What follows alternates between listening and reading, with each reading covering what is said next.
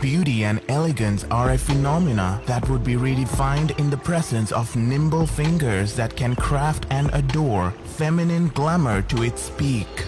Creativity is what makes a design unique, and to match it with the correct customer is a born skill a person should develop through the correct perception, presenting you a memorable solution with your most remarkable day in the life with a custom wedding plan to your budget, along with a unique dress design and a high-quality beauty solution for a bride with an inclusive package for groom dressing. Brought to you by Smart Style Beauty Salon, where the smartest meets the beauty of true elegance with the ever-humble, genuine, friendly personality.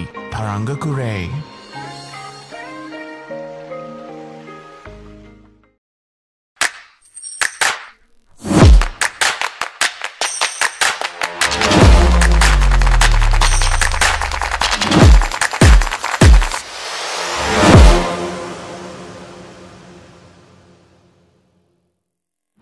Paya natidama digunindehi satapila palandala malmala devisaden samudila hamu wenna apiyaye nodaneva santape hitavanti komage madakina hasaral perawage mangnaavut aaye me malyaye malpare ආයිබෝවන් සුබ දවසක් වේවා කියලා ප්‍රාර්ථනා කරනවා. ඉතින් ඔන්න අදත් සුපුරුදු විදිහටම අපේ ඔන්න ආවිත් කාශ්‍යප මගේ අලුත්ම වැඩසටහන් මාලාවේ දෙවෙනි එපිසෝඩ් එකට තමයි ඔයගොල්ලෝ එකතු වෙලා ඉන්නේ. ඉතින් අපි ගිය පාර එපිසෝඩ් එකේ ඔයගොල්ලෝ ආදරය කරන ලංකාවේ ජනප්‍රිය කලාකරුවෙක් මේ වැඩසටහනට එක්කගෙන ආවා.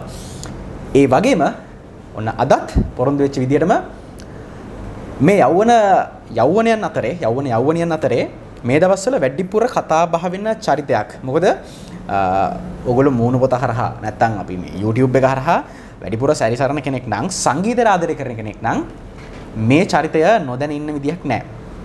මමත් මේ YouTube එකේ එහා මෙහා පොඩ්ඩක් යනකොට මට හිතට අල්ලපු හරිම ලස්සන සින්දුවක් තිබ්බා. මේ චරිතය ඇත්තටම මං හිතාගත්තා මේ සින්දුව අහනකොටම මගේ වැඩසටහනට අනිවාර්යෙන් ගෙන්න ගන්න ඕනේ කියලා හොයලා බලනකොට තමයි මේ සින්දුව මෙන්න මේ ගායකයා විසින් ගායනා කරනවා කියලා දැනගත්තේ. মালටි ටැලන්ටඩ් පොරක්. කතා කරමු විස්තර ගැන පස්සේ. වැඩසටහනට ආයිබෝන් කියලා ආදරෙන් පිළිගන්නවා සහන් චාමිකර. ආයිබෝන් සහන්. ආයිබෝන්. ඉතින් කොහොමද වැඩ කටයුතු?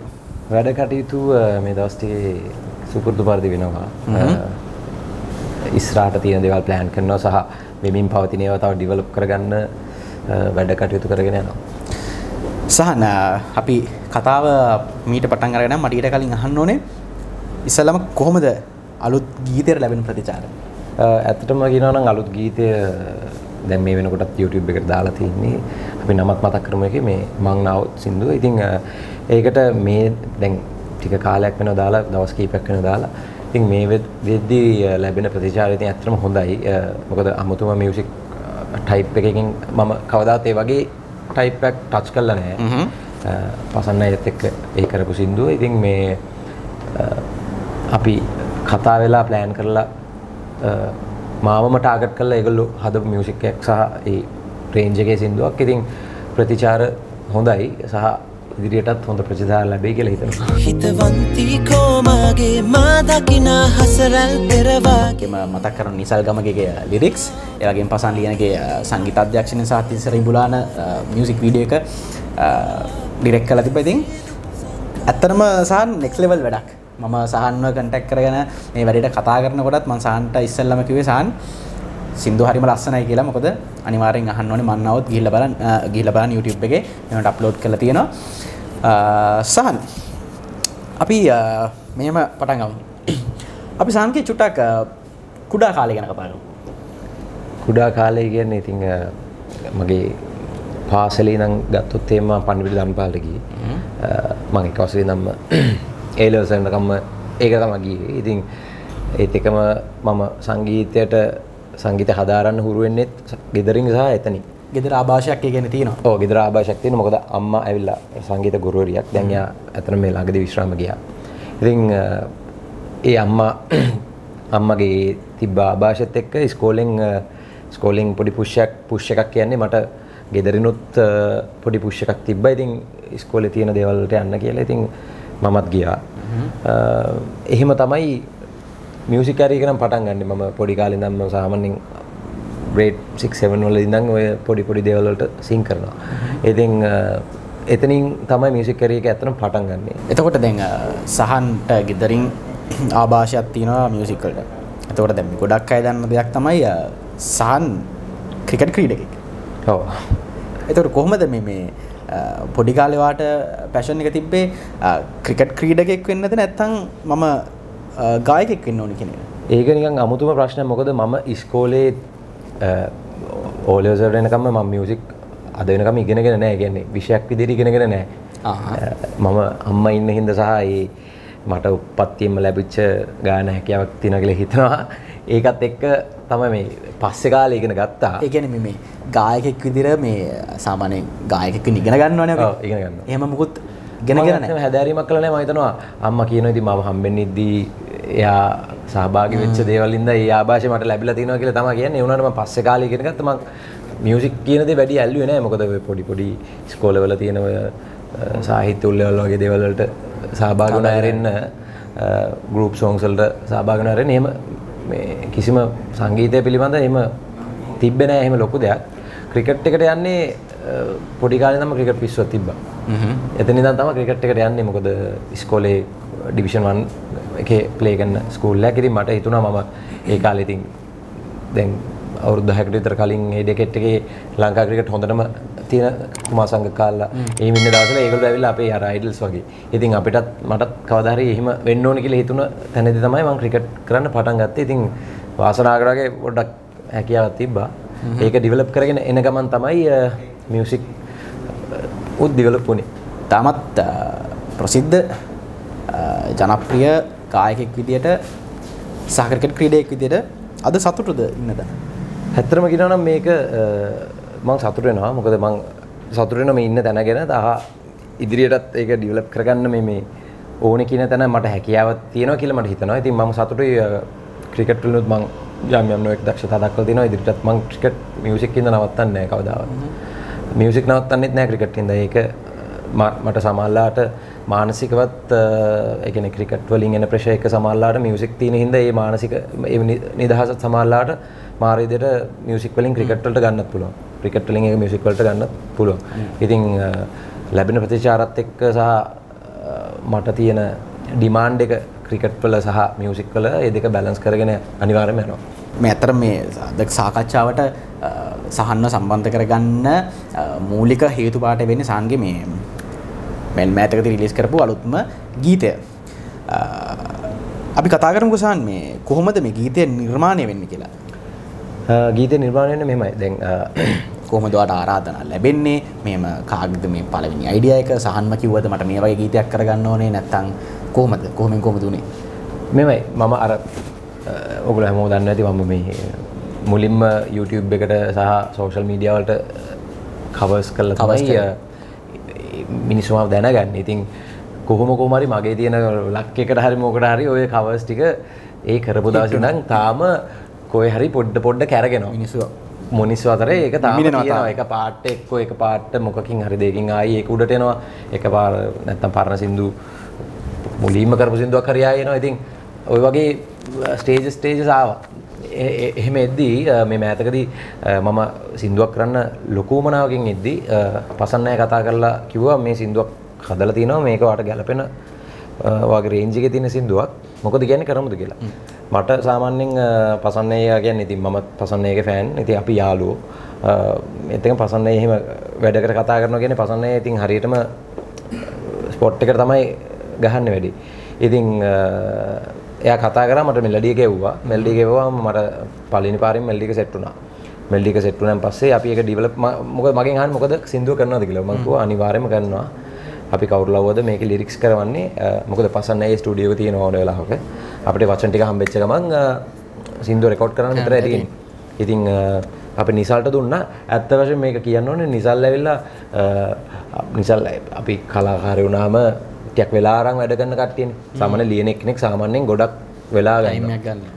නිසල් මට කිව්වම නිසල් කිව්වා එවන්න බලන්න මේ මෙලඩිය මචං කියලා කිව්වා. ඊට පස්සේ මම මෙලඩි ගැව්වා. හරි මට සති දෙකක් දෙන්න කිව්වා.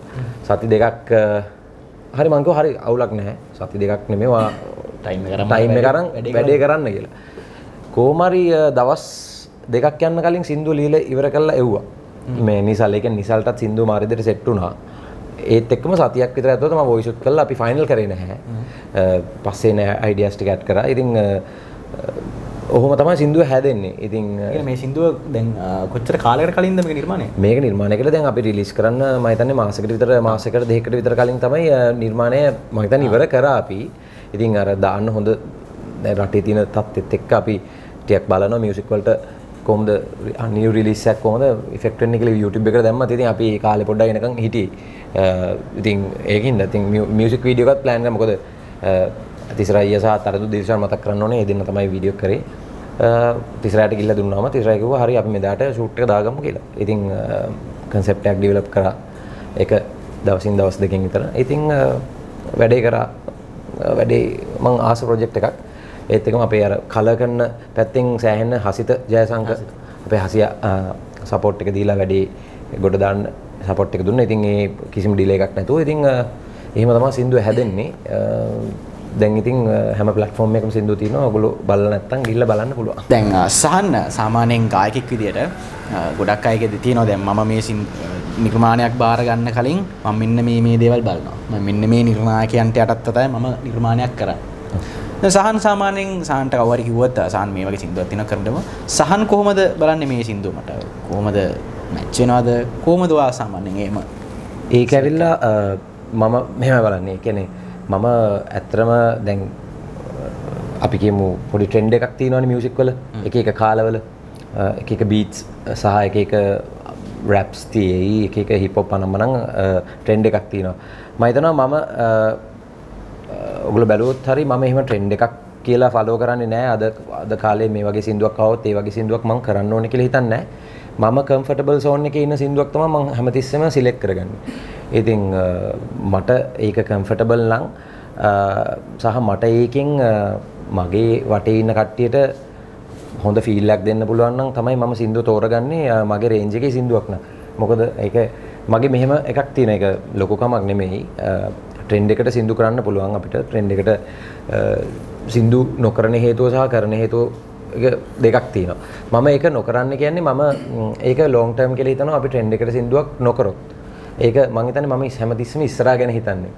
ඒ කියන්නේ සින්දුව කරලා මාසෙකින් දෙකකින් සින්දුව ඉවර වුණාම මේකේ තියෙන අපරාධනේ අපි ඒක ටික කාලයක් අහන්න ඕන සින්දුවක්. ඉතින් මම හැමතිස්සෙම හිතන්නේ මගේ රේන්ජ් එකේ තියෙන සින්දුවක් මට කම්ෆර්ටබලි සින් කරන්න පුළුවන් මේ මෙලඩිය ඇතුලේ තියෙන සින්දුවක් තෝරගන්නවා. ඒක මම හිතන්නේ තව අවුරුදු 2-3ක් ගිහිල්ලා වුණත් අහන්න පුළුවන් වෙයි කියලා මට ෆීල් එකක් තියෙන සින්දුවක් තමයි මම තෝරගන්නේ. මම මෙහෙම ප්‍රශ්නයක් අහනවා. සහන් කොහොමද සංගීතය කියන එක සහන් නිර්වචනය කරන්නේ? ආදරය සහ සංගීතය කියන දේවල් නිර්වචනය කරන්න ඇත්තටම අමාරුයි. දැන් පහුගිය ටිකේ අපේ සින්දු ගොඩක් ඉන්ටර්නැෂනල් ගියා වයිරල් ගියා. ඉතින් අපි මම හිතන වගේ මම මේ ප්‍රශ්නේ පෙරලා ඇහුවොත් එහෙම සංගීතය නිර්වචනය කරන්න කියන්නේ අපි සමහරලාට මම නම් හින්දි සින්දු එහෙම මේ සාමාන්‍ය සමහර හින්දි සින්දු ඉංග්‍රීසි සින්දු වල ෆිල්ම්ස් වලින් ආපු සින්දු එහෙම මම හිතන්නේ මම ෆිල්ම් එක බලලත් නැහැ. මට ඒ ටෝන් එක සහ ටියුන් එක ඒ ගායකයව ආසයි නම් මට දැනෙනවා නම් මම මගේම දෙයක් මවාගෙන තමයි මේ සින්දුවේ මගේ මොකක් හරි කතාවක් මවාගෙන තමයි මේ ඒ සින්දුව ඇතුලේ මම ජීවත් වෙන්නේ. Tamanට Tamanගේ තියෙන කෑල්ලේ ඒ පරිමාවේ හිතන්න පුළුවන්. ඒ කියන්නේ Tamanගේ මනෝපාරක් ගහ ගන්න පුළුවන් තැනකට සින්දුවක් එක එක්කෙනාට මනෝපාරක් ගහ ගන්න පුළුවන් තැන් වලට සින්දුවක් නිර්මාණය කරන්න පුළුවන් කියන්නේ ඒක තමයි මම මියුසික් කියලා නිර්වචනය කරන්නේ. ඒක දිගු කාලීනයි. සහන් සංගීතය කරන්නේ අපි කියමුකෝ සහන්ගේ වෘත්තීය ක්‍රිකට් කියලා.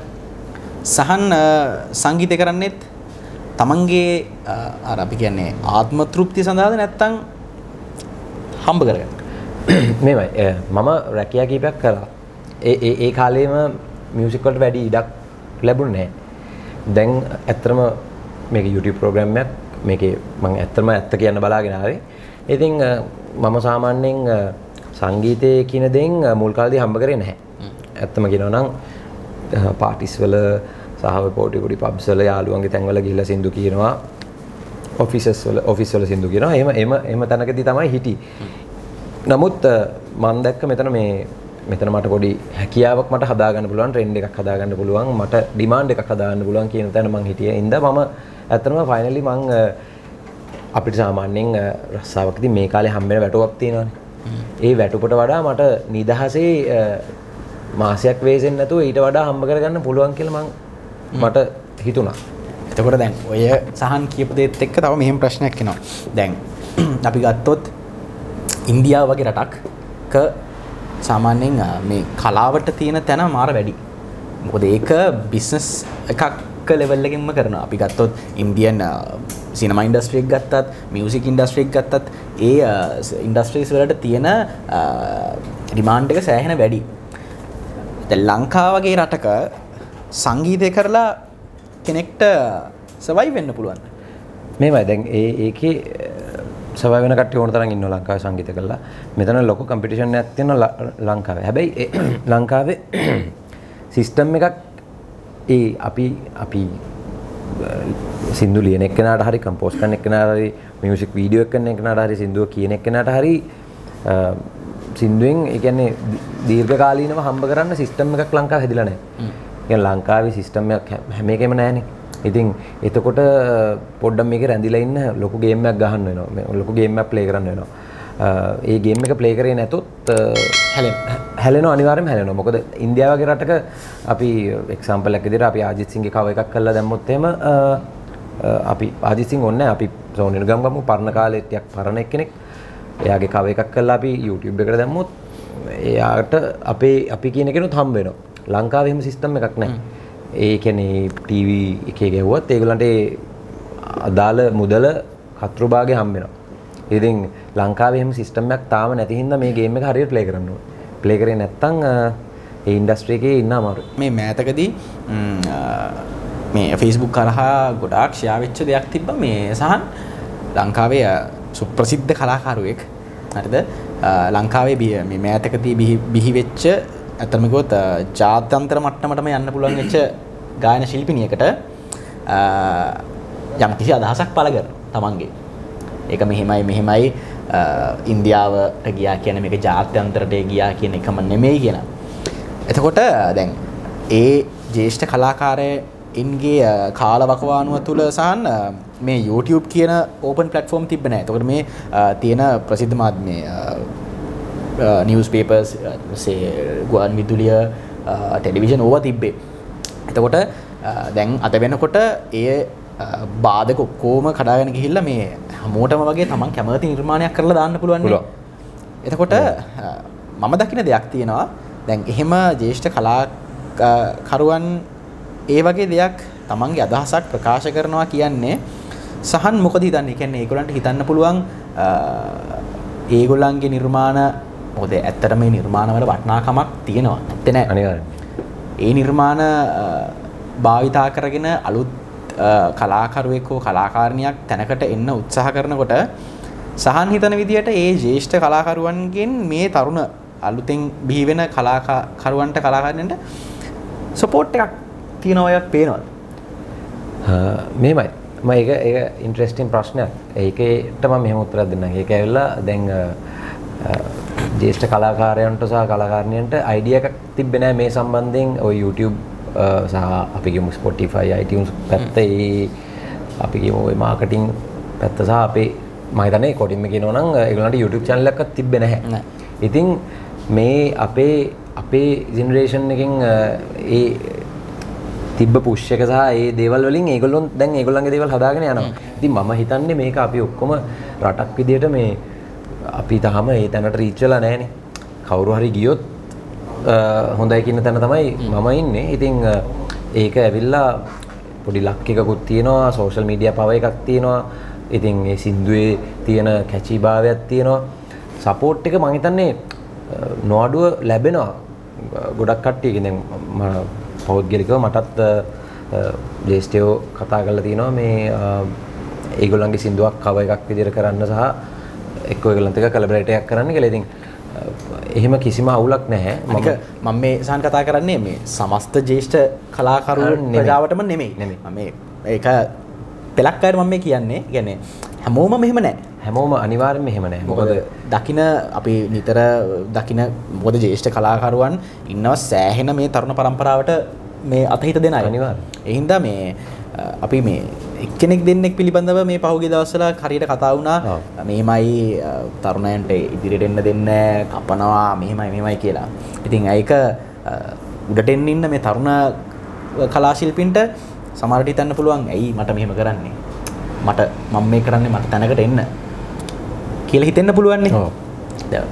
එතනදී මම ස්ටේට්මන්ට් එක මොකක්ද කියලා දැන් මගේ ඔලුවට ආවා. දැන් එතනදී ඇත්තටම එයා මීන් කරනවා ඇත්තේ මම හිතන්නේ එහෙම කට්ටිය මීන් කරනවා ඇත්තේ අපි තව දැන් ඉන්ටර්නැෂනල් යනවා නම් තව ඕගනයිස් වෙන්න ඕන ගොඩක්. අපි එක සින්දුවකින් හිටලා අපි මේ සින්දුව අවුරුද්දක් දෙකක් දියේ බට් අපි ඊළඟට මොකද්ද අපේ ෆෑන්ස්ලාට දෙන්නේ කියන තැන ඕගනයිස් වෙන්න ඕන සෑහෙන්න. ඒ ඕගනයිස් වෙන එක පිළිබඳ තමයි සෑහෙන්න මේ එතන කතා කරා කියලා මට හිතෙන්නේ. මම හිතන්නේ එහෙම ඕගනයිස් වුණොත් තමයි අපිට ඉන්ටර්නැෂනල් එකේ සස්ටේනබිලිටි එකක් තියාගෙන ඉන්න පුළුවන් කියලා මමත් හිතනවා. සහන් අපි තව කතා කරන්නත් තියෙනවා. අපිට මොන හරි කාලා බීලාම වැඩේ ඉස්සරහට කරගෙන යන්න පුළුවන්. අපි මොන හරි පොඩි ඕඩර් එකක් දාලා වැඩේ කරන් යන්. අපිට මෙනු එක චුට්ටක් දෙන්න බලන්න සහන් කැමති දෙයක් ඕඩර් කරගන්න කියලා අපි කියමු. thank you. සහන් මාරි බලන්න කැමති දෙයක් ඕඩර් කරගන්න. අපි දාමු sides වලින් fish and chips එකක්. අපි ටී එකක් බොමු. right. වෙලාවට හොඳයි. හරි. අපි එහෙනම් පොඩි ටී එකක් බොන ගමන් සහන් ඩිෂ් එකකුත් ඕඩර් කරා. ඒත් එක්කම අපි අපේ කතා බහ ඉස්සරහට කරගෙන යන්න. අන්කින් තියෙනවා දෙයක් ඉල්ලන්න. පුළුවන්ද? පුළුවන් දැන් අනිවාර්යෙන් කරනවා. හරි.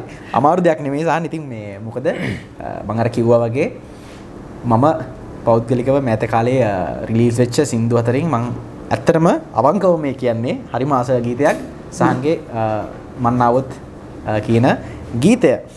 සහන් මට ඇත්තටම ආසයි ගීතයේ පොඩි කොටසක් මේ වෙලාවේ අපිට සම්පත් එච්චර අඩුයි මේ ගීතය ගායනා කරන්න. ඒ උනාට පුළුවන් නම් මේ සින්දුවේ පොඩි කෝරස් එකක් අපි කියමුද?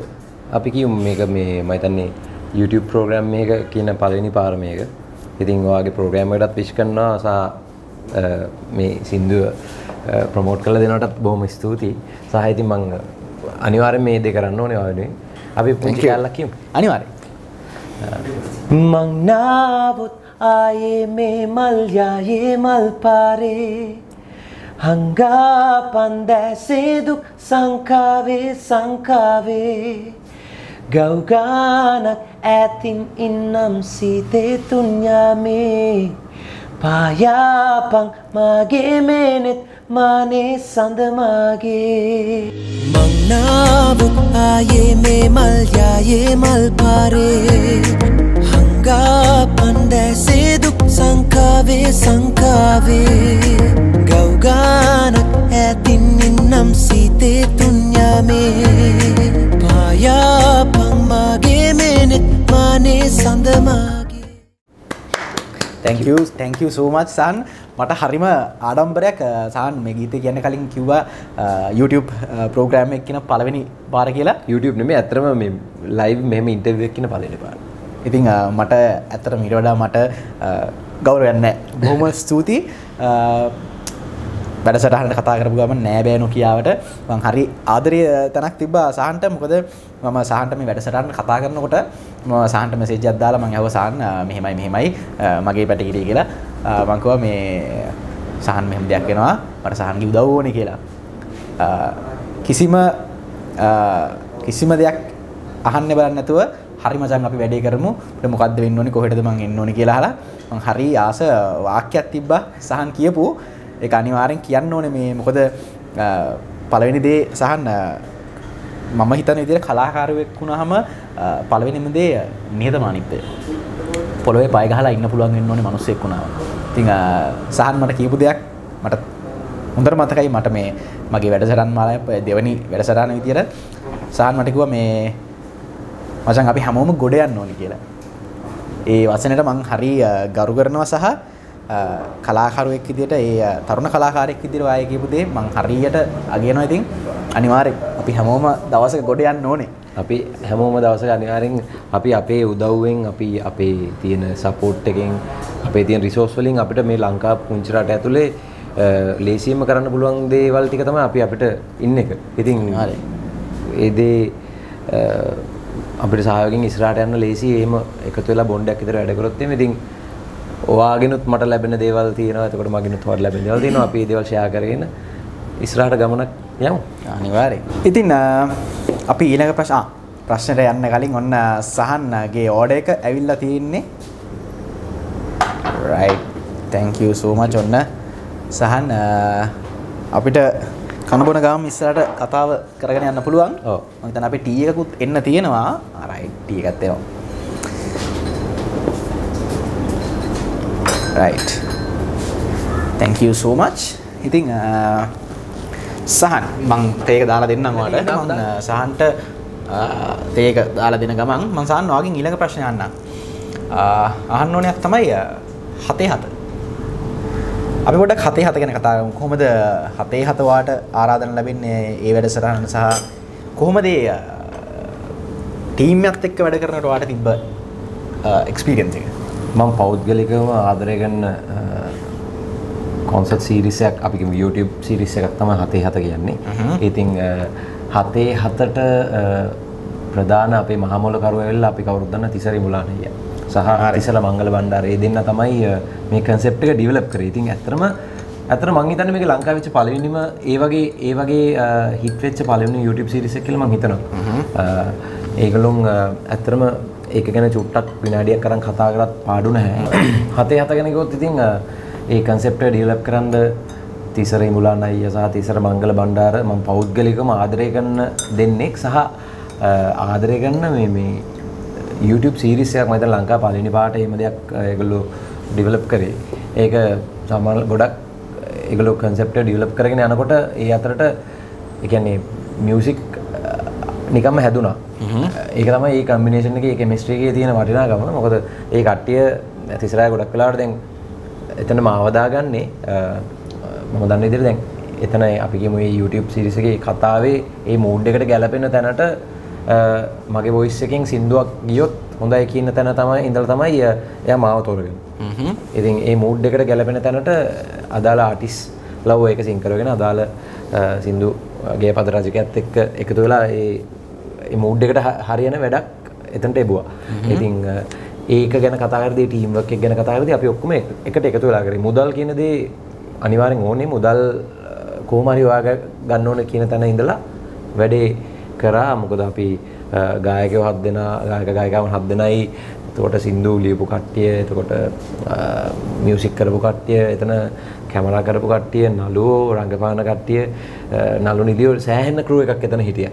ඉතින් ඒ කට්ටිය එකතු වෙලා අපි අතන මම හිතන්නේ දවස් 3-4ක් යනකොට මේ ටිකේ ෂූටින්ග්ස් උත් ඉවර වුණා. අපිට මියුසික් හදාගන්න තමයි වැඩි කාලයක් ගියේ. ඉතින් මම හිතනවා මේ concept එක මතනේ තිසරයි ඉස්සරහට develop කරන්න බලාපොරොත්තුෙන් ඉන්නවා. මම පෞද්ගලිකවම ආස YouTube content එකක් තමයි 7-7 කියන්නේ. ඉතින් ඒකේ මට නම් ටික මෙතන මතක් කරන්න බෑ. දැන් සෑහෙන කට්ටිය ඉන්නවා. ඉදිරියටත් ඒ වගේ වැඩ තිසරයි එකෙන් බලාපොරොත්තු වෙනවා. පුළුවන්. ඒක සතුටුයි. මතක් කරනෝනේ තිසරයියා සහභාගී වෙන්න ඉන්නවා මගේ ප්‍රෝග්‍රෑම් එකට. අනිවාර්යයෙන්ම ගෙන්න ගන්න ඕනේ. අනිවාර්යෙන්. මොකද මම දන්න විදිහට ක්‍රියේටිවිටි එක කියන දේ පිරිච්ච මිනිස්සෙක් තිසරි බුලාන කියන්නේ. ඔව් ආට එයාගේ ගෙදරට ගියාම උනත් තේරෙනවා. ඒ කියන්නේ තනිකර ක්‍රියේටිවිටි ලෙවල් එක මම හිතන්නේ එයාගේ එයා නිවිලා ඉන්න තැනම තමයි එයාගේ අදහස් ගලන් එනවත් ඇත්තේ. මොකද අපි උනත් ඒගොල්ලෝ ගෙදර ගිහලා උනත් වැටිලා ඉන්න බව ආසයි. ඉතින් ඒ මම හිතන්නේ ඉස්සරහට හොඳ නිර්මාණ ටිකක් එයි.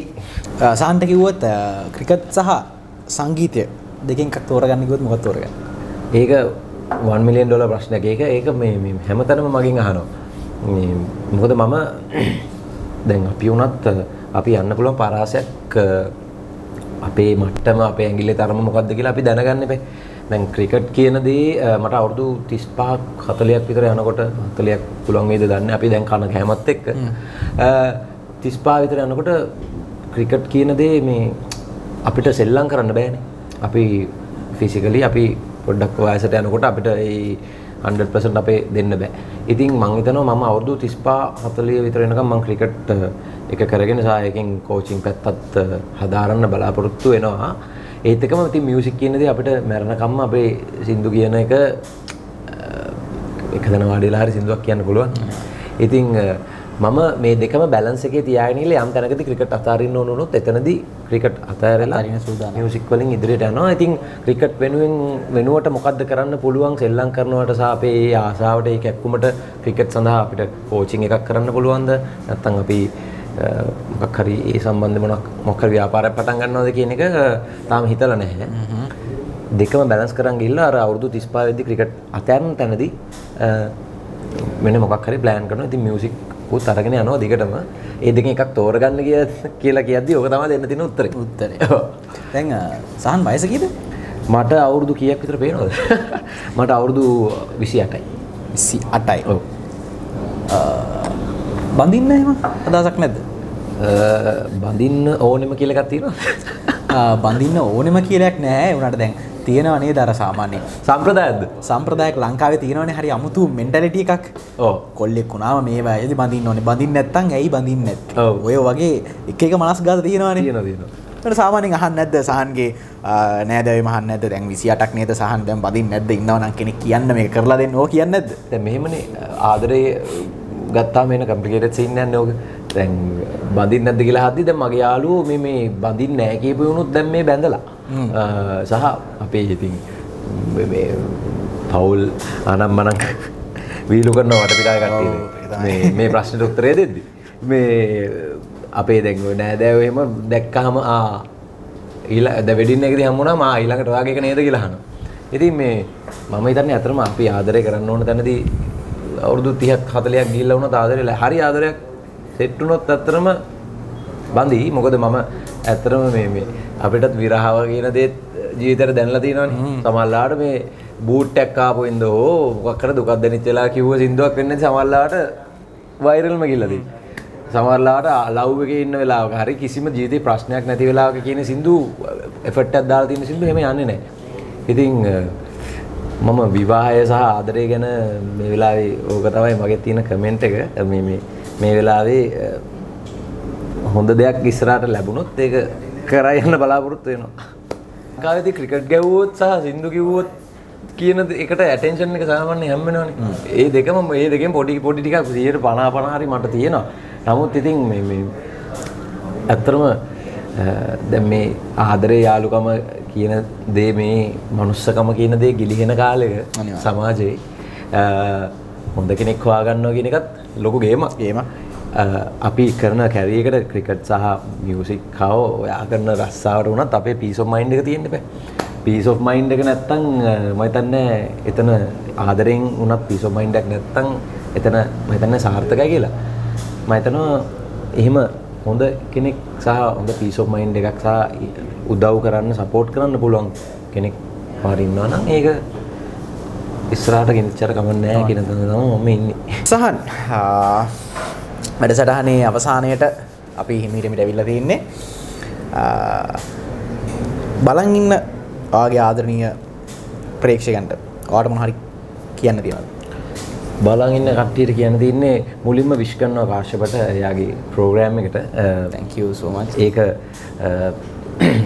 YouTube එකට සහ ඒක එයාගේ ඉදිරි ගමනට සුබ පතනවත් එක්කම මේ කියන්න තියෙන්නේ හොඳ දේවල් කරොත් අනිවාර්යෙන් දීර්ඝ කාලින ප්‍රතිචාර හම්බ වෙනවා. මේකත් සෑහෙන අපි ආදරෙන් වැළඳගත්තා මේගොල්ලන් ක්‍රූ එක පවා. ඉතින් ඒගොල්ලන්වත් ආදරෙන් මතක් කරනවා. ඒකත් එක්කම ප්‍රෝග්‍රෑම් එක ගැන ඉදිරියට තව ඉන්ට්‍රෙස්ටිං ආටිස්ලා එයි නේද? අනිවාර්යෙන්. මොකද කලින් ගෙත් ඉන්ට්‍රෙස්ටිං ආටිස් කෙනෙක් ආවා. ඉදිරියටත් එන්න ඉන්නවා. ඉදිරියටත් එන්න ඉන්නවා. ඒ හින්දා කියන්න තියෙන්නේ ඉන්න මම කියන්න තියෙන්නේ මගේ ඉදිරි නිර්මාණ ටිකක් වැඩි කටයුතු කරගෙන යනවා. ඒවත් එක්කම මේ සංගීතමය පැත්තෙන් සහ සංගීතමය පැත්තෙන් තමයි ඉතින් ඔයගලට නිතරම දකින්න ලැබෙන්නේ. ඒත් එක්කම රැඳිලා ඉන්න කියලා බොහොම ස්තුතියි කියලා මේ කියන කට්ටියට මේ මාත් එක්ක රැඳිලා ඉන්නවට. හොඳයි. ඉතින් ඔන්න ඔහොම තමයි සහන් එක්ක මේ හෝරා කීපය ඔන්න අපේ වැඩසටහනේදී ගත කළේ. මතක් කරන්න ඕන ඉතින් සහන් ඇත්තටම මේ මමත් මේ YouTube එකට මම ඔයාලට කිව්වනේ මම අලුතෙන් තමයි මේ වැඩසටහන් මාලාව පටන් ගත්තා. ඉතින් තව ගොඩක් වැඩසටහන් ඔයගොල්ලන්ට ඉදිරිපත් කරන්න මම සහ මගේ කණ්ඩායම ලෑස්ති වෙලා ඉන්නවා. ඉතින් කියන්න ඕනේ එකතු වෙලා ඉන්න මාත් එක්ක අපි ඔයගොල්ලෝ ආදරය කරන කලාකරුවන් එක්ක සහ කලාකරුවන් විතරක් නෙවෙයි විවිධ ක්ෂේත්‍රවල ලංකාවේ විවිධ ක්ෂේත්‍රවල ශේෂ්ත්‍ර නියෝජනය කරන පුද්ගලයන් එක්ක අපි විවිධ වැඩසටහන් කීපයක්ම කරන්න මේ වෙනකොට ප්ලෑන් කරලා තියෙන. ඉතින් අපිත් එකතු වෙලා හිටියොත් ඕගොල්ලන්ට ඒවා බලා ගන්න පුළුවන්. සහන් මට ඇත්තටම සහන්ගේ නිහතමානීත්වයට මම හරිම ආදරේ. බොහොම ස්තුතියි. ඔයත් එහෙම තමයි. බොහොම ස්තුතියි මගේ ආරාධනාව පිළි අරගෙන අද මෙතෙන්ට ආවට. සහන් ඉතින් විශ් කරනවා ආගේ සියලු වැඩ කටයුතු සාර්ථකත්වයටම යන්න ඕනේ. දවසක ලංකාවේ මටත් ආඩම්බර වෙන්න මේ සියලුම දිනාට ආඩම්බර වෙන්න ලංකාවේ නම තියෙන හොඳ දක්ෂ ක්‍රීඩකෙක් දක්ෂ කලා ශිල්පියෙක් වෙන්න ඔයාට ශක්තිය ධෛර්යය වාසනාව මේ සියලු දේම ලැබෙන්න කියලා මම මගේ හදවතින්ම ප්‍රාර්ථනා කරනවා. බොහොම ස්තුතියි. මමත් පෙරලා ඒ විශ් එක මටත් කරනවා. ඉදිරියට අපි එකතු වෙලා වැඩ කරලා අපි හැමෝම ගමනක් යන්න. අනිවාර්යයෙන්ම ගමනක් යන්න. බලන් ඉන්න ඕගොල්ලෝ සහ අපි හැමෝම උඩටම යන්න ඕනේ. අනිවාර්යෙන්. ඉතින් එහෙනම් අදට මේ වැඩසටහන මේ ආකාරයෙන් අවසන් කරනවා. නමුත් මතක් කරනවා අයි අපි ඉක්මනටම ඔයගොල්ලෝ ආදරය කරන තවත් ලංකාවේ සුප්‍රසිද්ධ චරිතයක් එක්ක මේ වැඩසටහන අරගෙන ඉන්න බලාපොරොත්තු වෙන තමයි අදට මේ වැඩසටහන අපි මෙත්තකින් අහවර කරන්නේ. ඉතින් මතක් කරන්න ඕනේ අපේ සාදර අනුග්‍රහකත්වය ලබා දීපු මේ ටීටොක් ආයතනය වගේම බියුටි සැලෝන් තරංග බියුටි සැලෝන් අපි මතක් කරන්න ඕනේ. ඉතින් එහෙනම් අදට මම සමුගන්න ඕගොල්ලන්ගේ ගෙදරින් අදට ගියාට අනිවාර්යෙන් ඉක්මනටම මෙන්න මේ පුරුවට ඕගොල්ලෝ ආදරය කරන තවත් චරිතයක් එක්ක ඉන්න බලාපොරොත්තු වෙන්නේ තමයි මම යන්නේ. එහෙනම් සියලු දෙනාටම ජය වේවා.